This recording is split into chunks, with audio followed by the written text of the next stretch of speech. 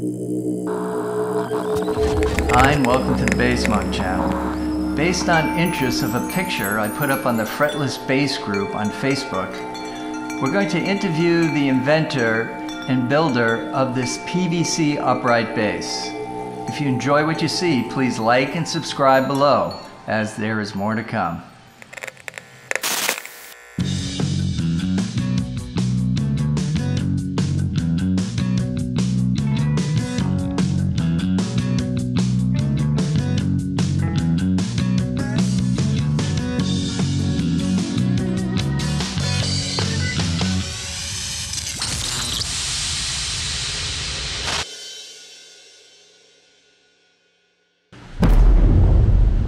Talk about this PVC electric upright bass. The drummer in my band, who's also the bass monk and secret rock drummer, had posted this on the internet and gotten a lot of interest in it, so we thought we would describe it. What it is a upright bass, electric upright bass with weed whacker strings that's made entirely from store-bought PVC plumbing fittings. 1.5-inch PVC pipe, PVC adapters, PVC caps, just built out of common materials. Let's take it from the top. Talk about it from the top down. So from the top down. Home Depot or Lowe's? Which do you prefer? This is mostly from Lowe's. 3-inch PVC pipe that we've cut a window in to allow access for the tuners. These are inexpensive Grover knockoff tuners. PVC pipe cap, PVC adapter, PVC pipe.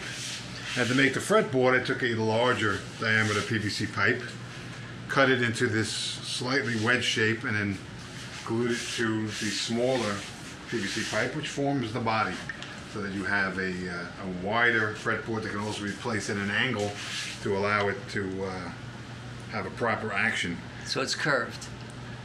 Yes, and then down here we have actually a machined PVC bridge, and then a PVC 1.5 to 3-inch adapter, which forms the heel, and then just more PVC parts. And the reason it's black is because I dyed it black. PVC is typically white, and that was boring.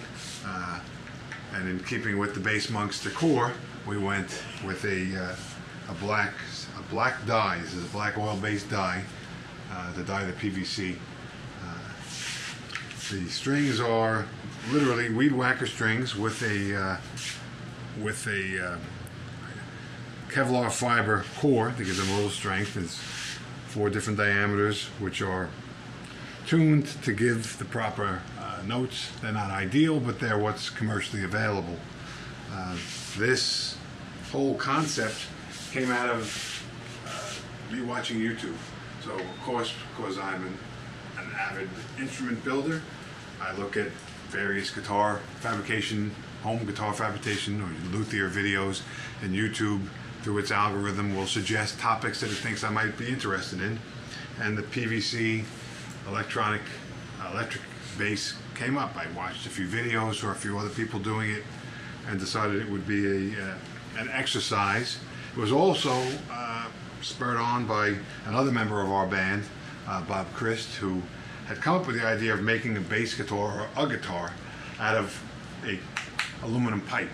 So the aluminum pipe would form the body and neck of the guitar, and so that's a little more complicated. So we thought a PVC bass would be cheaper and easier to fabricate as a proof of concept. And then from this we could go on to more complicated and more permanent aluminum structured guitars.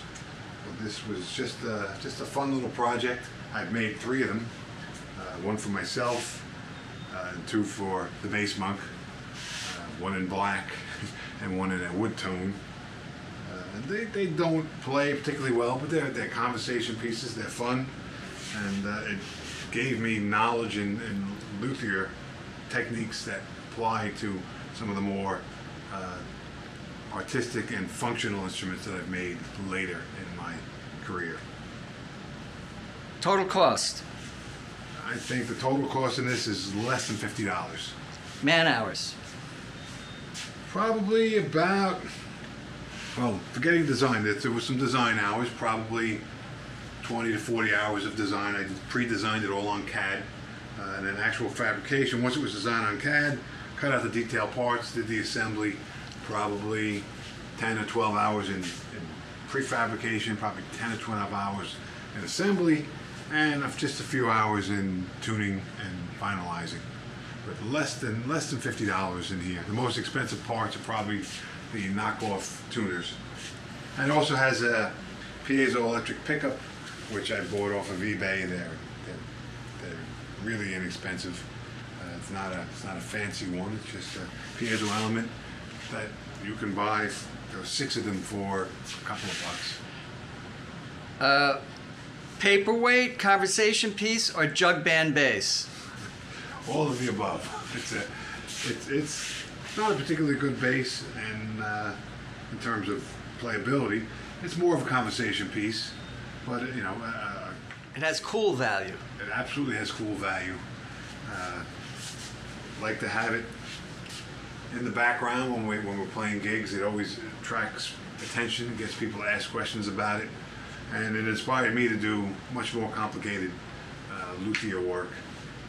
So it's a conversation piece, but it has a lot more value than that.